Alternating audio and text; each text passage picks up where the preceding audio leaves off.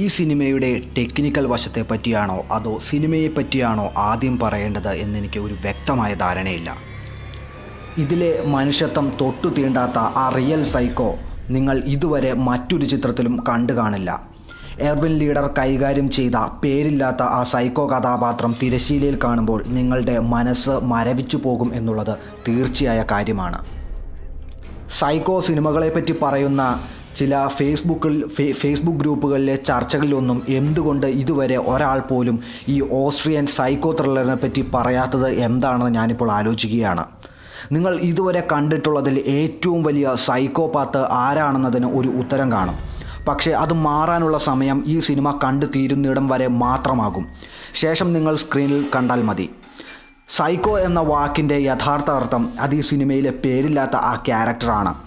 മാനസിക വിഭ്രാന്തി അതിൻ്റെ ഏറ്റവും അങ്ങേയറ്റം നിങ്ങൾക്ക് അനുഭവിക്കാനും നേരിൽ കാണാനുമുള്ള അവസരമാണ് ഈ ചിത്രം.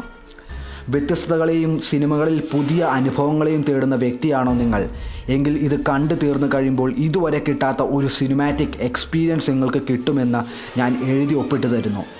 കഴിഞ്ഞ കുറേ നാളുകൾക്കിടയിൽ ഒരിക്കൽ പോലും ഞാൻ ഇത്രയും സ്ട്രോങ് റെക്കമെൻഡേഷൻ ഒരു ചിത്രത്തിനും കൊടുത്തിട്ടില്ല. പക്ഷേ ഇപ്പോൾ നൽകുന്നു. ആങ്സ്റ്റ് നിങ്ങൾ കാണേണ്ട ചിത്രം തന്നെയാണ്. വീണ്ടും ഞാൻ പറയുകയാണ്, ഈ സിനിമ നിങ്ങൾക്ക് പുതിയൊരു അനുഭവമാണ്. ഇത് 2020 ആണെങ്കിലും ഈ സിനിമ നിങ്ങൾക്ക് ഫ്രഷ് ആയിരിക്കും. 1983 എന്ന വർഷം മുൻനിർത്തിയും പരീക്ഷണ വ്യത്യസ്ത സിനിമാറ്റിക് അപ്രോച്ച് എന്നത് മുൻനിർത്തി കണ്ടാൽ ഈ പടം കണ്ടു കഴിയുമ്പോൾ നിങ്ങൾക്ക് ഇതുവരെ ലഭിക്കാത്ത ഒരു സിനിമാറ്റിക് ഓർഗാസം തന്നെ ലഭിക്കും എന്ന് എനിക്ക് തീർച്ചയാണ്.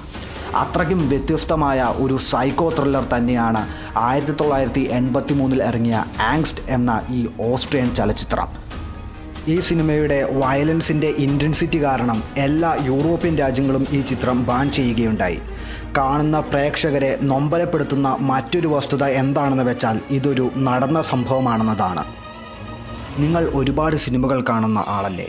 ഞാൻ ഒരു രംഗം നിങ്ങളോട് പറയുന്നു. ഒരാൾ നടന്നു വന്ന് ഒരു കോഫി ഷോപ്പിൽ കയറി കോഫി കുടിക്കുന്നു. അവിടെയുള്ള പെൺകുട്ടികളെയെല്ലാം ചുമ്മാ വെറുതെ വായി നോക്കുന്നു. ഈ രംഗം ഏതൊക്കെ ഷോട്ടിൽ ഏതൊക്കെ ആംഗിളിൽ നിന്നും എടുക്കണം എന്നുള്ള ഒരു ബോധ്യം നിങ്ങൾക്ക് കാണും. ഏതെല്ലാം രീതിയിൽ ആ ഷോട്ട് എടുത്താലും അതെല്ലാം പരമ്പരാഗതമായി പിന്തുടരുന്ന ഒരു ശൈലി വിട്ട് നിങ്ങൾക്ക് ചെയ്യാൻ കഴിയില്ല എന്നത് തീർച്ചയാണ്.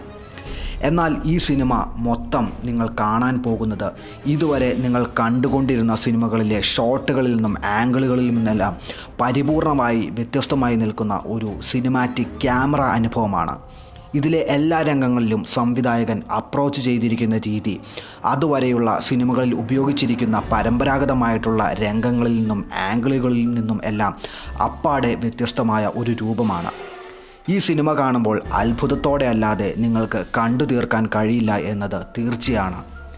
1983 ഈ ചിത്രം ഇറങ്ങിയതെന്ന് കാണുമ്പോൾ നിങ്ങൾ മൂക്കത്ത് വിരൽ വയ്ക്കും. അതും എനിക്ക് തീർച്ചയാണ്. വ്യത്യസ്തമായ സിനിമാറ്റോഗ്രഫി ഉള്ള ചിത്രങ്ങളുടെ പട്ടികയിൽ ഒരാൾ പോലും ഈ സിനിമയെപ്പറ്റി പറയാത്തത് എന്താണെന്ന് ഞാൻ ഓർക്കുന്നു. അത്രയ്ക്കും വിഭിന്നമാണ് ഈ സിനിമാ അനുഭവം. ഇതുപോലൊരു സിനിമാ അനുഭവം എൻ്റെ ജീവിതത്തിൽ ഇതുവരെ എനിക്ക് ഉണ്ടായിട്ടില്ല. അത്രയ്ക്കും വ്യത്യസ്തമായ മേക്കിംഗ്, കഥ പറച്ചിൽ രീതി, അതിൻ്റെ എല്ലാം ഒരു സമ്മിശ്ര രൂപമാണ് ആങ്സ്റ്റ് എന്ന ഈ ചിത്രം. ഈ സിനിമ കണ്ടില്ലെങ്കിൽ നിങ്ങൾക്ക് നഷ്ടം തന്നെയായിരിക്കും, ഉറപ്പാണ്. വളരെ ഡിഫറൻ്റ് ആയൊരു ടെക്നിക്കൽ പാറ്റേൺ ആണ് ഈ ചിത്രത്തിൻ്റെ.